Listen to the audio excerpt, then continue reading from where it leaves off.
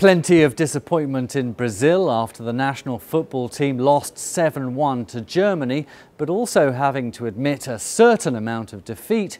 Danish company Maersk Oil, which has written down the value of its Brazil operation by $1.7 billion. I think it's important to put it into some context. These were assets that were bought in 2011 at a time when prices in the market were extremely high. We bought assets from SK Energy in order to further our aspiration to grow in Brazil's deep water environment, an environment which is really prolific in terms of producing new oil and gas resources. Subsequent to that, the work to appraise exploration activities to discover really what was laying beneath the surface there proved very disappointing. The resources simply weren't there to justify the continued valuation of the assets that we were talking about at the price that we'd bought them for. As a result of that, and in keeping with the requirements that we have to represent true value for assets on our books, we had to take the decision, a difficult decision, to write those assets down. It's a big hit for the firm, which had invested almost $2.5 billion in Brazil. Naturally, this is a disappointment.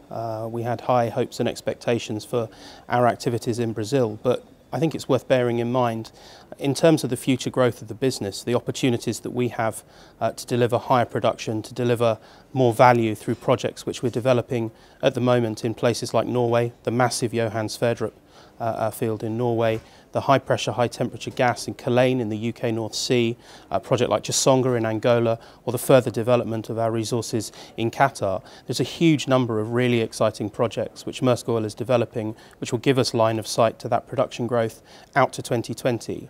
But only if we can achieve value for those projects. These projects need to return at least 10% on invested capital to hit our hurdle rate, to be investments that we want to take forward. However, Maersk Oil insists that this write-down does not affect its long-term production plans.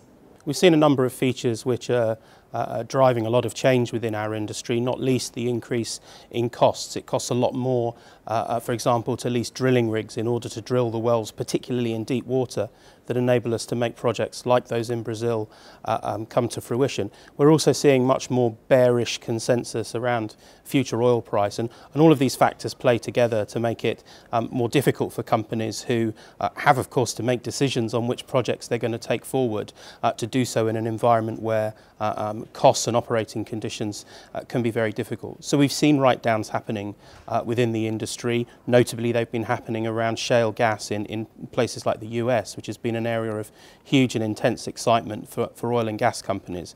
What we're seeing the companies do is become much more specialists in the activities that have made them famous, if you like, in the first place, being better at a fewer things that they do, seeing companies selling and divesting assets. That, of course, presents potential opportunities for companies even like our own, who would look at opportunities to continue to grow in the longer term beyond that 2020 production target that I've talked about.